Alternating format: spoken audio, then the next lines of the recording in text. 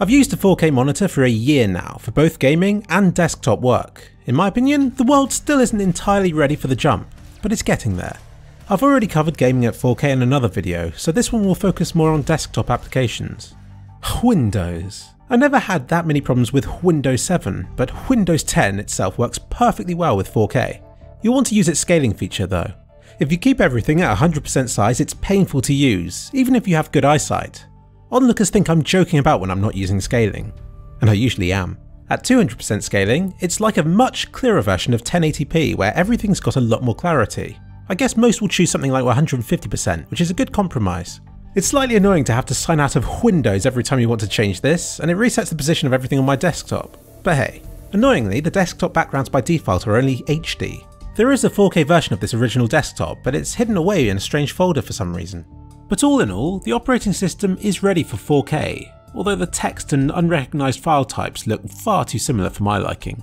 Desktop applications. This is the most problematic area. It's different for every program. They all work if you have scaling set to 100%, but then they're painfully small to use. With scaling, for the most part they're still usable, but some bits of them scale better than others. Take Sony Vegas for example. Some options are unavailable because they're hidden off the side of a fixed size box. Some text is too big for the box that it's in, making it a bit difficult to read. You have to be super precise with your mouse when editing in this mode too, since the edges of items remain the same number of pixels across as HD mode, making it hard to catch the edges of clips and stuff. And some programs that were never a problem at HD lag in 4K. Excel's graphs are now slow to update. There's a delay when adding text in Sony Vegas. It's noticeable enough to notice, even when using an i7 processor.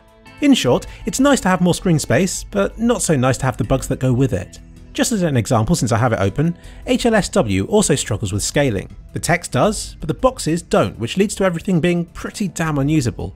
Steam and Fruity Loop Studios remains the same to look at and to use, only stretched with scaling to make it slightly blurrier. Microsoft's Windows applications like Word and Excel work brilliantly, though making the charts take up the whole screen can make the program unresponsive, so be careful. In my opinion, the biggest plus of 4K is text clarity.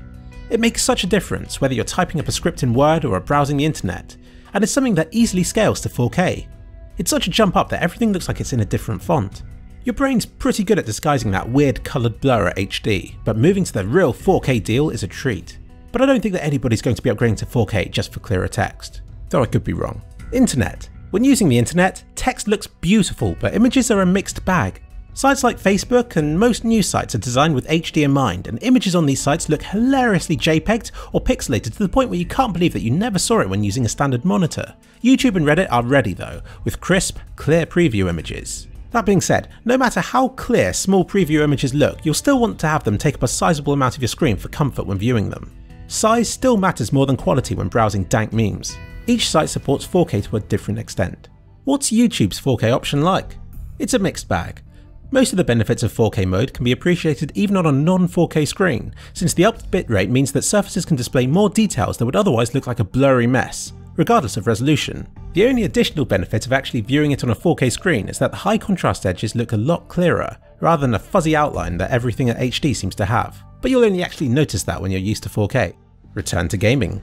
Using anything other than default 4K resolution is kind of pointless for most things because it makes everything a lot worse than you'd expect. For example, 2K on a 4K monitor looks far blurrier and blockier than 2K on a 2K screen, even if in theory it's the same thing. Because of this, if I can't handle full 4K, I usually sacrifice resolution completely, dropping down to 1920 by 1080 and opting for higher FPS and detail settings instead. But when I can run 4K, it looks great. Higher resolutions benefit games that focus on quantity more than quality in my opinion. This includes tactical ones like Total War or immersive games with beautiful, expansive environments like GTA 5 and Skyrim. For these I use my special setup, where I bring the monitor right up to my face with the keyboard behind it. You have to be close up to the screen to really appreciate the increased resolution, plus it gives games a super cool surround effect. Kind of like VR on a budget and in 2D. In conclusion, for most people I still think that a 2560 by 1440 high refresh rate screen is a better choice, but if you don't mind regularly switching resolutions and scaling settings, buying 4K will reward you with one of the most flexible and future-proof devices around. I can use my 4K screen as a standard Full HD monitor, or I can get a little more screen space by upping to 2560 by 1440, or, when Windows software lets me, I can move to full 4K and reap the image quality benefits it offers me. Once the rest of the world is caught up, I really believe that 4K is a big enough leap to become the next big standard while still not being too difficult to run. I don't see 8K being feasible anytime soon, and I predict that 5K will become the new pretentious standard that people will go out of their way to use just to feel slightly superior to everybody else. But the joke's on them, because I'm only going to make my videos in 4K.